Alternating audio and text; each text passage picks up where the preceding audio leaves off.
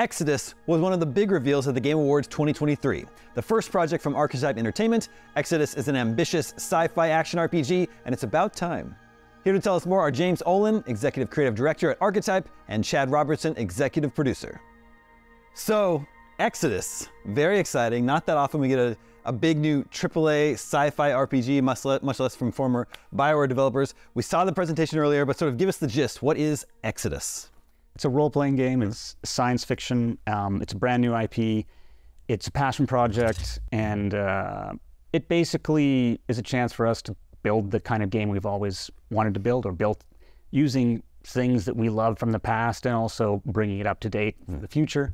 And its main focus, as you probably saw from the announcement, is the fact that we combine time dilation with choice.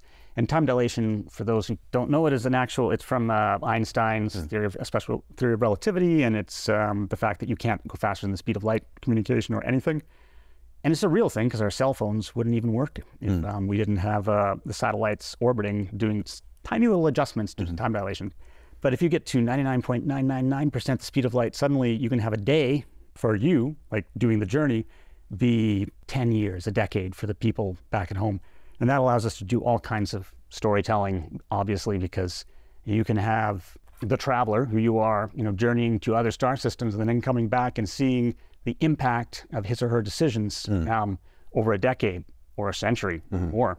And you can do all kinds of, well, I've probably talked too much, so maybe I should let you ask another question.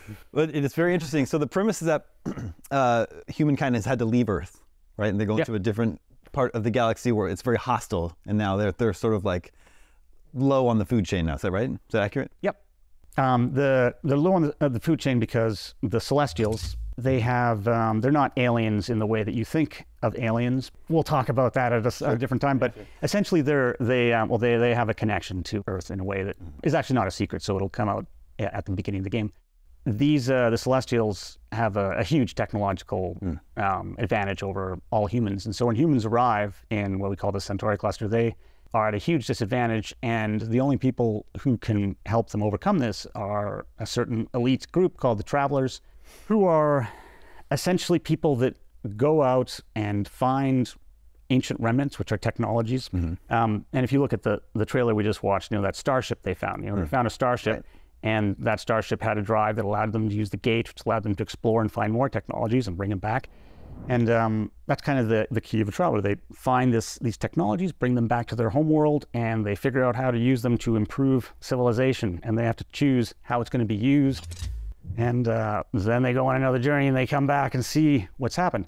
Now, this being a game that is heavily indexed into story, this is all about the story choices you're making, and there'll be lots of debates with your companions about what you're going to do with one of these pieces of ancient technology. And I should let you ask another question. So the traveler that we play as, is it a bespoke character like the characters that we saw in the trailer, or are we going to be creating our own characters? You'll be creating your own, definitely. Like we really value player agency and view that as customization, and all the things that come with that is super critical to making the player feel engaged with an RPG part of the game. We're excited about that. Do you have an example of how the time dilation will affect the relationships you have with other characers? Oh, don't spoil anything. Don't spoil anything here, man. I've got that's the thing is, I have, because I nearly accidentally gave away an actual thing. But I'll give you just something that doesn't happen in the story. But for example, you might be going on a mission and you might have 2 teenage daughters.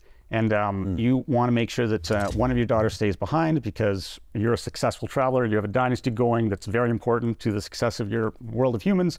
So one has to stay there, and one comes with you, and you go off on a 5-year journey, but something goes wrong, and you have to go through another gate, and it's actually a 40-year journey. Oof. And so when you get back, your other daughter is now a grandmother, and oh my gosh, there's all the drama that comes. There's the sisters have to come to terms with what's happened, and there's a lot of stuff that can happen there. Sure. And that's just the most basic, common example. We can do some crazy stuff when it comes to storytelling, which we do. And it's just really great at creating drama that people haven't seen before. Yeah, one of the ways we really kind of talk to the team about it is some of our favorite games, those ones where you literally are playing and you got the control in your hands and you've got this anxiety-ridden decision in front of you where you've like literally put the controller down and are just like, what do I do here? Do I go left? Do I go right? Because you know the ramifications of that decision are going to be meaningful to the rest of your play experience. And with time dilation, it's just this huge exclamation point for us where we can drive that home, where the player's going to realize the ramifications of this decision aren't going to be just tomorrow or the next day. It could be 10 years, it could be 20 years, it could be 40 years, and even beyond. And that kind of impact we think is pretty unique and pretty powerful. So we're super excited to see how our players respond to that. Super excited. And in terms of moment-to-moment gameplay, we go off on a mission, you're exploring planets, looks like there's some third-person over-the-shoulder shooting in there. What's the sort of like just the gameplay loop, basically? Each time you go on a mission, you're searching for the technology. We call them remnants. And so those remnants can be in dangerous locations, as you saw there. That's what you saw, the robots there we call ghosts. And they're just ancient, constructs from civilizations that are long dead, and you might have to fight them. But that's just one example of something that you might come across that isn't very friendly when you're trying to find the remnants. But it's a combination of exploration, combat. You're trying to find things that are going to progress your character and make your character more powerful and have more options in combat. So it's the kind of game that we love to make. This is the first project from Archetype. You're part of Wizards of the Coast. Yes. Was it a hard decision to go science fiction and not D&D, or was that just something you wanted to do from the start? No, it was not a hard decision at all. I had no desire to do a Dungeons and Dragons, because I've done three Dungeons and Dragons games, and so it's like, I was retired from the industry and kind of burnt out, and but then they gave me the opportunity to create a brand new IP, give me a whole bunch of money, and I was like, all right, fine. And I was like, I want to hire the people I want to hire, and I want to make the kind of game. For example, it's a single player game. It's an ask. Not because we hate multiplayer, but because we understand that the game is going to be difficult enough to build, and in the future, maybe if we're successful and we have a sequel, we could have that. But for now, we're focusing on that. But that's an example of something that Wizards of the Coast was fun. Yep, you get to decide that as well. So it was a great, and they don't interfere. They're great partners, and it's been a different relationship with a publisher than any that I've ever been in. In a good way, I assume. Yeah, in a good way. Back. I'm sure Ray and Greg would be jealous of how little drama I have to deal with, because they anyways, yeah. Well, you just announced Exodus. A release window is not announced, but you have announced platforms. It's PC, PlayStation 5, and Xbox Series X and S. That's correct. That's correct. Yeah. And then if people want to learn more, how can they learn more about this game? Go to exodusgame.com. But the other thing I'd mention too is that if people really want to be connected to what we're doing, we've got a founders program we're setting up here from tonight, where you can sign up and give us your email, and we'll keep you updated on what's going on with the game. But we'll also give you some amazing in-game rewards, which includes some unique items that the players can wear and be proud to be part of, in particular with the travelers and the group that you join as the player. So we're excited for players to enjoy that too.